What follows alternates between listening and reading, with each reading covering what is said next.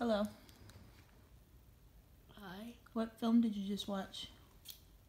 Flight of the Navigator. Oh, from 1986, eh? What'd you think of it? Pretty good. Yeah? Can you give me a brief synopsis of what it's about? Well, it's about this kid who accidentally gets pushed into the future 8 years, but he's still the same age.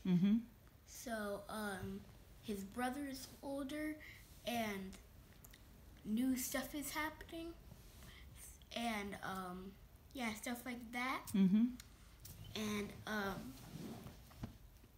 he finds this spaceship, and he travels all over the world. He travels to Tokyo, travels to Florida, travels to many places, but then he finally gets to his future home, and then says he can't live there, and then he does something very risky and has to go back in time to his regular time.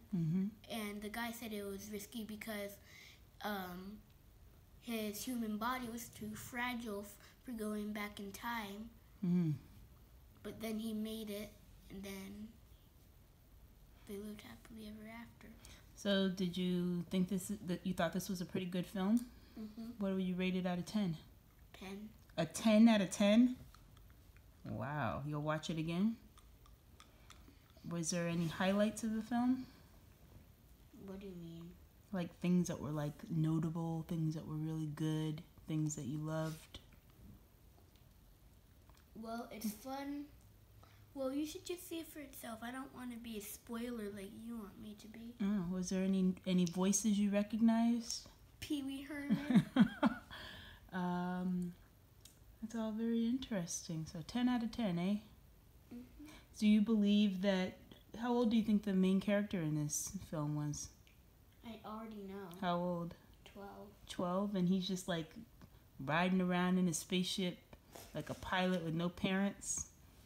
That seems realistic to you, or does it seem like fantasy?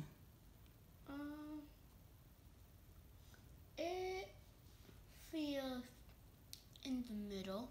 Okay. I like that. Do you like fantasy films?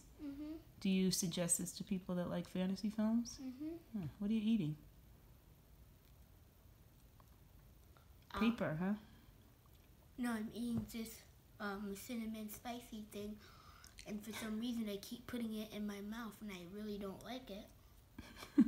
All right. Well, sign off. Oh, sorry. Sign off. Oh.